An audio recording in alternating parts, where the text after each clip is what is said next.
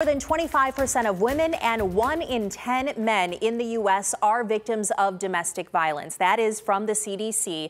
And experts say stress during the holidays tends to make abusive relationships even worse. One local business is looking to help survivors this holiday season, and Tatiana Cash talked with them about the help that's needed. Tatiana.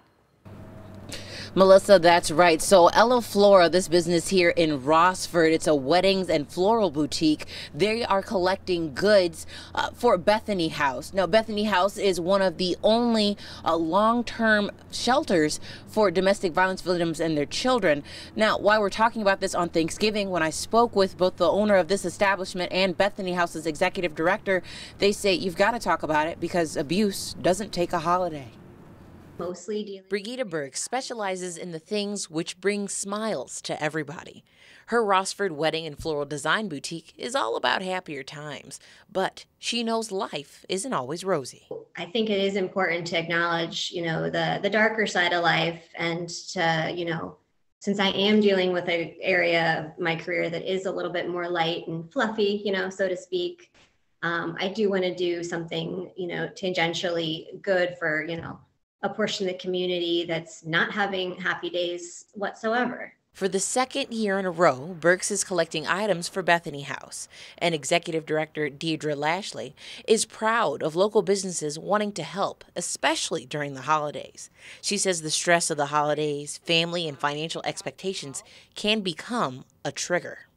It's also a very dangerous time to reach out for help, and so it allows us to be able to continue to serve the survivors and the children that we have in shelter every single day. In any given year, Bethany House cares for about 30 families who are allowed to stay at the shelter up to a year and a half. When victims do leave, it's a very dangerous situation. They're 75 times more likely to be killed. So all of those reasons, it's a very scary decision to make. Lashley says victims looking for a way out should always know they have options.